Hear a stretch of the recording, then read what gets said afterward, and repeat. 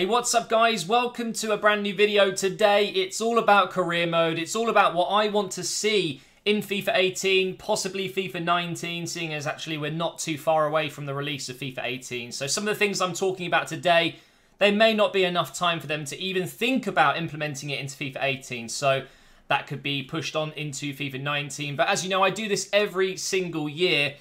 And it's kind of sad because it feels like I go through the same list every year.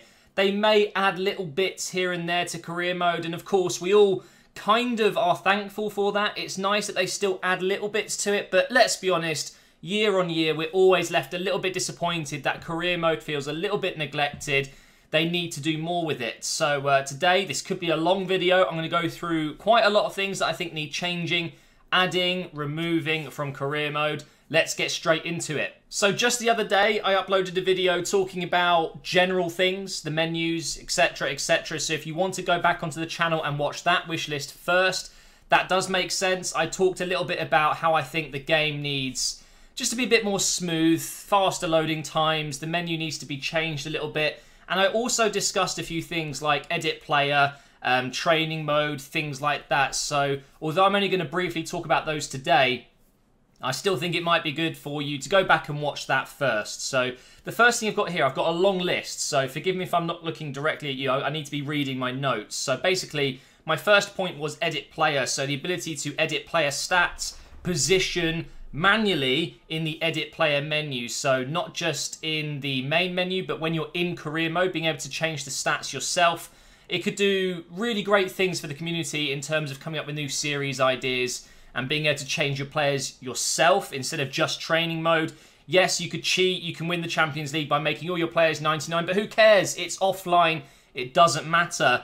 The other thing I've got as well is the ability to adjust work rates, skill moves, and weak foot for the odd occasion where you get that really, really amazing regen or youth player, but they have 1-star weak foot, 2-star skills, and they're low work rates. It just sucks. So it'd be great if they could let us change that, although again you could really cheese it, couldn't you, and make all your best players 5-star, but again it doesn't matter. It's offline, it's not affecting anyone else but yourself. It shouldn't be an issue. I've also got the ability to change players' appearance, including haircuts and accessories. Again, it's not a big deal. I get it if players are licensed, you know, you can't really change Griezmann's hair into an afro because he would be unhappy that you're doing that, but it shouldn't matter. Again, it's offline, it really doesn't matter. At least let it be so you can change your youth players, your regens, because you'll notice actually in my Nottingham Forest career mode, which finished a couple of days ago, actually it might have been a week ago by now, by the way, new career mode will be coming soon,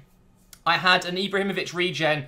His picture was completely different to the player in-game, and he looked a bit silly, to be honest, so it would have been nice to be able to change that. But moving on, I've got improved training mode. I don't think I need to really go on about that too much, but certainly in career mode, they could improve the training feature. I've got here the ability to train a player to play in a new position.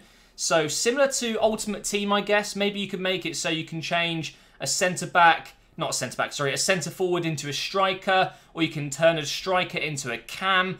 But also maybe they could change things like turning a centre-back into a centre defensive midfielder. It is frustrating when you get a player that's perfect for a position that you want him to play in, but doesn't officially play that position. So it'd be nice if you could actually train those players into new positions like so many other football games have, including Football Manager, which I'll probably be using as an example quite a lot in this video. Also, custom training drills to improve stats of your choice. So instead of doing these generic dribbling drills, shooting drills, maybe you can make your own make your own training drill where you can include a bit of shooting, a bit of dribbling, and do it all in one go instead of having this constant stop-start feel to training mode. But that's just something that I've found over the years. It gets a little bit tedious, you know. It's nice to do things quite quickly. Up next, Youth Academy and Reserve Squad. So I've got here having a separate squad from your first team for youth and reserve players. In real-world football, you have your first team, you have your second team, you have your reserves team. It'd be great to take control and almost get your reserve players playing in different games so they're not being used ever. They're actually getting involved in other matches while you're playing first-team games as well. So just having a separate squad menu where you've got reserve players, I think that would be great. And also the ability to call up and drop players from your youth and reserve squad at any point. So if one of your players is just performing so well for the reserve squad, just being able to call it up to the first team and drop another first team member that's not doing so well. Just being able to chop and change players, make it feel a little bit more realistic. You know, managers do this all the time. If a youngster's playing well for the reserve team, it's not uncommon for him to suddenly be in the first team. Next, we've got loan players, the ability to negotiate a percentage of wages to pay rather than always paying 100%. A lot of the time in real world football, if a team has a young player, they know he's got potential but isn't quite ready for the first team, they loan him off to a smaller team and actually contribute to his wages. So you've still got some control of the player. He's still your player. You can recall him at any time, but you're also contributing to the wages and the other team get to use him in games. Why can't we do that in career mode? I don't know. It's very, very basic. You send a player out on loan and they pay the wages. It's as simple as that. It should be a little bit different when you approach a team and say, I want to loan... Let's say you want to loan Jack Wilshere from Arsenal. I don't know why you would want to, but let's say you do. He's going to be like 150 grand a week, 100 grand a week, something stupid like that. You should be able to say, look, we'll take him on loan. You can have him back at any time, but we only want to pay 30,000 per week. You need to contribute the rest. And maybe that's something they could put into the game at some point. Just a bit more realism. Also, the ability to loan players for 1 month. These are emergency loans. They're actually happening in real life. A lot of the time during the winter months, when squads are just getting overrun by games, a lot of injuries, a lot of suspensions, they have emergency loans where players join just for 4 weeks. It would be amazing because actually at one point in the Nottingham Forest career mode, all of my wingers were injured. It would have been great to get an emergency loan. Instead, I had to get a free transfer, which was a waste of money in the end. So moving on to the next point, we've got transfers. So more variety in transfers made by the CPU-controlled clubs. Oh God, I could go on this topic for a while. So this year, I'd say it's not necessarily about certain players moving to the same club, although it still happens. It's actually clubs buying the same sort of player. Manchester United, for me, and I'm sure a lot of you will agree, always buy so many strikers. All of the world's best strikers end up at Manchester United, and it drives me mad. There's so many images I get tweeted to me where they go, oh my God, look at Man United's squad, and they've got Griezmann, Icardi, Lukaku, Kane, Ibrahimovic. They've got all of these world-class strikers, and it's just completely stupid, really. Also, I got here, enable CPU teams to offer you player swaps and player plus cash deals. It's kind of boring, isn't it? Just selling a player to a team. Why can't they say, all right, we're really interested in one of your players. Can we offer this player plus a bit of cash? Would you do a swap deal? Instead of always involving money, why can't we do a swap with them?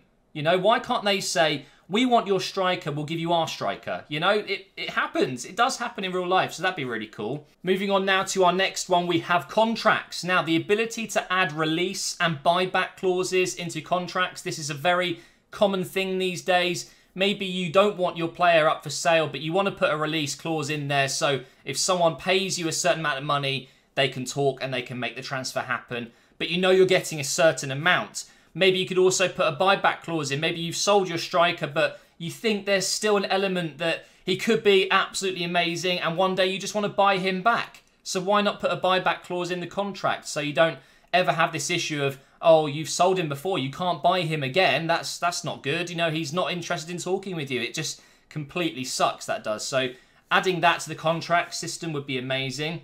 Now, this next topic is big for me, and I know a lot of people don't like it, but simulation.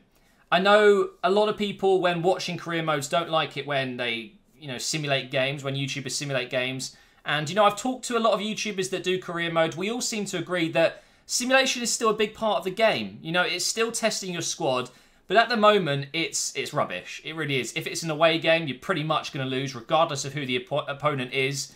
There's no control. You make your subs before the game even starts. You can't control anything as soon as you press simulate. So why could we not have a pause button so you can make tactical changes and substitutions yourself during the simulation? Why can you not pause the game, enter it, and play the rest of the game? This was actually in old FIFA titles. You could actually stop the simulation in the 30th minute or whatever. Let's say you're losing 2-0 and just jump into the game there. Why is that not a thing?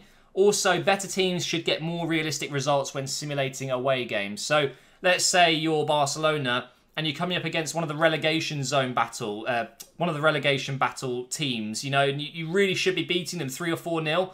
but it's an away game and they beat you 2-0. I know it can happen, but it happens too often, I feel. And also, why is there not live in-game stats, such as possession, shots taken, shots in the box, passing accuracy? Why can we not see anything? It's literally just the result, who scored, who got injured, who got sent off, who got a yellow card, done. That's it. I want to know what happened in the game. And you know what? I think career mode is obviously, it's being uploaded a lot these days by a lot of people, and it does get boring. It'd be great if simulating had a bit more to it, so we could do faster series. You could do these experiment videos that seem to be doing really well right now, where a lot of it is simulating. You could just do so much more with it. So I think simulation is a key area they need to invest and improve in. Up next, we've got staff management. So the ability to hire staff and improve certain aspects of your club/squad. For example, you could bring in fitness staff, medical staff, first team coaches for goalkeepers, you know, just improve their goalkeeping. It would be so nice to have more control on how the squad as a whole improves, not just saying, I want this guy to have a better overall, putting him in training and you see his stats grow. That's cool, but it's not good enough, is it? Why can we not bring in staff? This used to be in old FIFA games. Also, player interaction, the ability to approach players that request to leave and discuss it with them. How annoying is it when one of your best players wants to leave because the weather's bad? Why can we not talk to the player? Instead of just offering a new contract or just selling them, why are we not able to negotiate with them? Say, look, if you can stay for the next year, we can talk. Or, you know, you can take a break if you want. You can have a few weeks off and come back feeling better. You know, just give us something more to it. It really is frustrating when that happens because you feel so helpless. Also, the ability to give team talks before and after games.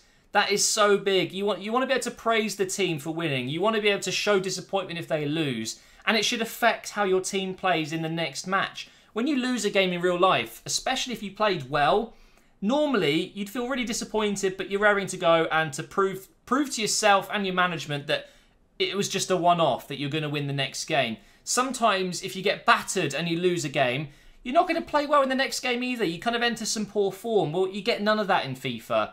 And I would love to be able to talk before the game to the squad and say, look, this is a big game against Man United or whatever. It's a derby. Let's win this game. Let's beat them. And then at the end, if we've won, if we've lost, just have a conversation with the players and try and get them raring to go for the next game. It'd be really, really cool.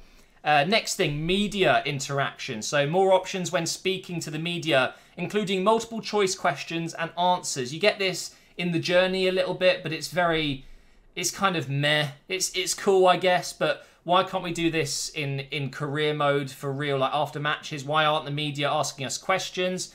How did the game go? Why did you make this substitution? What's the plan for the rest of the month? Do you think you're going to win the league? Things like that. You should be able to answer these questions and have some sort of reputation. You know how you've got the manager rating. Why can't we use that and have questions where we've got to, you know, seem like we know what we're doing? Like, let's say you're having a really bad season. You need to be able to keep the fans with you and on your side. You need to talk properly and make sure you're answering the questions correctly. If you don't, you lose more rating. It'd be really, really good fun and an actual challenge to keep the fans happy with you, you know? Also, reporters bringing up rumours and stories for you to discuss in match conferences. Make a player unsettled. Say, oh, we've heard that Martial wants to leave. What's your thoughts on that? And you just being able to dispel rumours or actually, you know, say, yes, it could be happening. Martial is going. And then you receive more bids, you know? Just make this a bit more realistic, not just about playing games and training players. Make it more about you as the manager and as the club, you know? It would be so much better.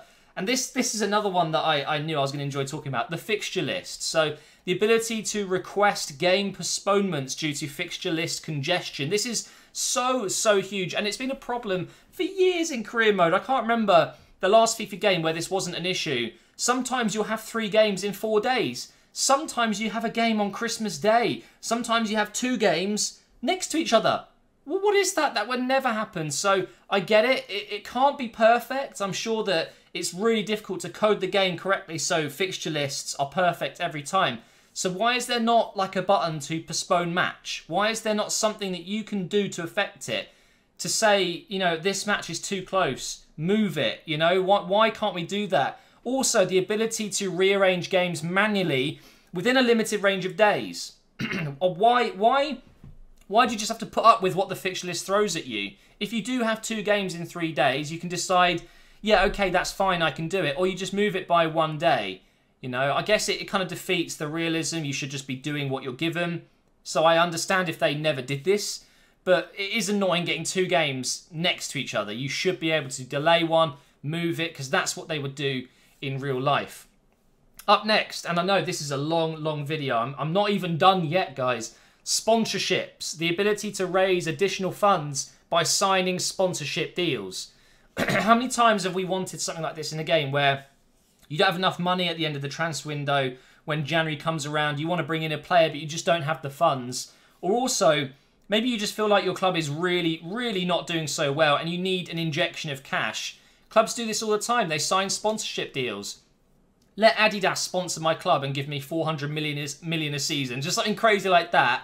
Okay, that's probably a bit of an exaggeration, but why is there nothing like that in the game? It doesn't even have to be real companies and real brands. Why can't we be sponsored by a random toothpaste? You know, just chuck their branding on the page or something and you're sponsored by them and you're earning money. It'd be really cool. Sponsor the stadium, you know, just banners, things like that, just to bring in some more money, because it feels like there's not much you can do with finances in the game. Once you've got a certain amount of money, that's kind of it. You can't even ask the board for more money in FIFA 17. That was literally in FIFA 16. So hopefully something like that returns. Club finance, the ability to adjust ticket prices, that'd be cool. To add ticket sales and sponsorship funds into your club budget. Sometimes the money you earn in career mode doesn't even go into your money. It just somehow disappears. You know, the club just kind of sucks it up. I don't know where it even goes. I just won the Champions League and the Premier League. I've got 140 million in prize funds. Yet I've still only got 30 million in my transfer budget. What is that about? The board sometimes offers you extra money if the team is struggling. So maybe the system could be clever enough to see that you're in the relegation zone and that you need money. You need money to bring in new players in the transfer window, especially in the January transfer window, to boost your chances of staying in the league. You know, why do we not get that anyway? It just makes sense. Every club in real world football, if they're struggling, the board is going to do everything they can, and if that means throwing money at the team, that's what they do. Also, more realistic prize money for lower league clubs. When I took Nottingham Forest through to the Premier League from the Championship, I had like £15 million. In real world, you're talking hundreds of millions. That promotional game at Wembley, the playoff final, it's worth hundreds of millions. It really is. I'm not saying that's their budget the next transfer window, but you should be getting more than, say, 10 million for winning the Championship. It's just a bit crazy. League and player stats. The ability to see player stats from previous seasons to evaluate progress and growth. Once you finish the season, that's it. They just cut it off and then you're into the new season. You can't see what happened in the last season. The only thing you can see is in the manager, I don't know what they call it anymore. It's like when you can look at what you've done as a manager over the last few seasons. It might be manager overview or something like that. You can see how many games you've won and things like that. But you can't look at your squad stats. Your league position from the last season has just disappeared. You know, you can't see how other teams got on as well. Why is there not like a history tab? So you can go and see who the top scorer was in that particular league last season and maybe sign that player. Just more stats to look at from the season before would be nice. And also manager creation, the ability to see, that's the wrong one. Manager creation, more options when creating your manager, including your own game face. Now, how cool would it be if you could take a picture of your own face? They used to have this for pro clubs. I still think they do. You can actually put your face on your player. Why is there not a manager one? Why can't, you know, they went all in last season with this new HD manager thing. You know, you can create your own manager. Although you can't change the appearance, there's a couple of selection options that you can choose, and they look pretty good. But why can you not put your own face on them? It would be amazing. I'd love to see myself in the game. But I'm going to go on to one last thing here because I don't want the video going on forever. But I do have one last point, and that is, of course, probably you know what's coming: online career mode. Why is this still something we're talking about? I wish they would just either say a yes or a no. If they're going to do it, when? Because it feels like this is quite possibly that last thing that can get career mode going again. An online career mode, being able to play with your friends would be so cool. I know it's really difficult to implement, and I'm sure there's lots of issues with it. and potential annoyances as well. That, you know, if your mate's not ready to play a game, you're just gonna be sitting in the menu. It'd be kind of lame, wouldn't it? So I don't know if this is ever gonna happen. It feels like it's not, but EA haven't said no or yes. So it kind of makes me feel like they're saving this for a last resort type thing, or maybe it's actually happening this year. Who knows what's gonna happen? I really doubt it, but online career mode is always something that comes up. Everyone wants to know if this is something that could happen. And I'm sure it could happen, but will it? That's a different story. But that's going to be it, guys. That's the end of my career mode wish list. There's probably more I've forgotten. I've gone through a long list, like 2 pages here, and it's a lot of stuff. And even if just a couple of these things make it into FIFA 18, I'll be somewhat happy. But as I said at the start of the video, it does feel like career mode gets neglected. And as a career mode YouTuber, I mean, I've been doing YouTube for 7.5 years pretty much. And I've been doing career mode for 5. It's getting to the point now where there isn't much we can do. There really isn't. It gets old very quickly. It feels like within 2 or 3 months of the new game being out, no one's really bothered about career mode anymore. And there's not much you can do to come up with fresh ideas and things like that. You know, this new experiment hype thing, I know a lot of FIFA YouTubers are doing these career mode experiments. Whilst I think they're great, they're not going to last forever. I mean, you're going to run out of ideas. There's only so much you can do. And I think some of these ideas would improve even that aspect of this community, being able to do better experiments and trying out different things. And I hope that doesn't go. I love watching them. It's interesting to see what people can do with career mode, but we're so limited, and it is kind of frustrating. So hopefully some of this makes it in FIFA 19 at least. And I'll see you next year for this same exact video. Thanks for watching, and I'll catch you next time.